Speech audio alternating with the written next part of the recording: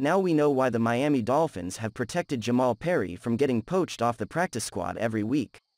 The Dolphins signed Perry to the active roster Wednesday afternoon, one of 3 more roster moves the team made.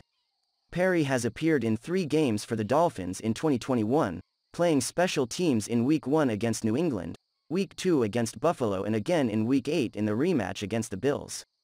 Perry was a COVID-19 replacement for the opener and a standard elevation the next 2 times, meaning he was out of standard elevations and the Dolphins would have had to waive him if they wanted to use him in another game. Instead, the Dolphins decided to use one of their 2 open roster spots to sign Perry to the active roster. Perry was among the 4 practice squad protections this week, the 8th time in 11 weeks he was protected. The only exceptions came in Week 1 and in Week 4 ahead of the Colts game and in Week 9 ahead of the Houston game. The move came after special teams mainstay Elijah Campbell missing the game against Baltimore because of a toe injury. Perry played 27 games for the Dolphins 2 seasons after signing as a free agent during the 2019 offseason. Also Wednesday, the Dolphins added 2 players to the practice squad, linebacker Kobe Jones and quarterback Jake Luton. Jones is a rookie from Mississippi State, while Luton is a second-year player from Oregon State. Luton started 3 games for the Jacksonville Jaguars in 2020, though he didn't have much success. Luton completed 54% of his passes with 2 touchdowns and 6 interceptions and a passer rating of 54.5. His addition certainly is interesting considering the Dolphins still have Jake Dolegala on the practice squad and teams don't really need 2 practice squad quarterbacks. This also raises eyebrows in light of the fact both quarterbacks on the active roster, Tua Tagovailoa and Jacoby Brissett, currently are nursing injuries. Breaking down the first Week 11 injury report, the Miami Dolphins had a new name on their injury report Wednesday, and it's a significant one. Defensive tackle Christian Wilkins was among 2 players who did not participate in practice, according to the first injury report of Week 11 ahead of the game against the New York Jets at MetLife Stadium. There's no clear indication as to when or how Wilkins was injured, though the only injury reported in the press box during the Thursday night victory against Baltimore was the knee injury sustained by quarterback Jacoby Brissett in the 3rd quarter.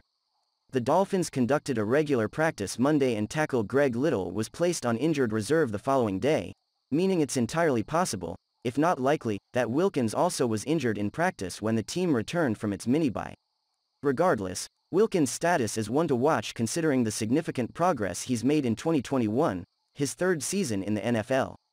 It's also possible that the signing of veteran defensive tackle Andrew Billings to the practice squad Tuesday was related to Wilkins' status, though the Dolphins also have veteran nose tackle John Jenkins who could step up and play a bigger role.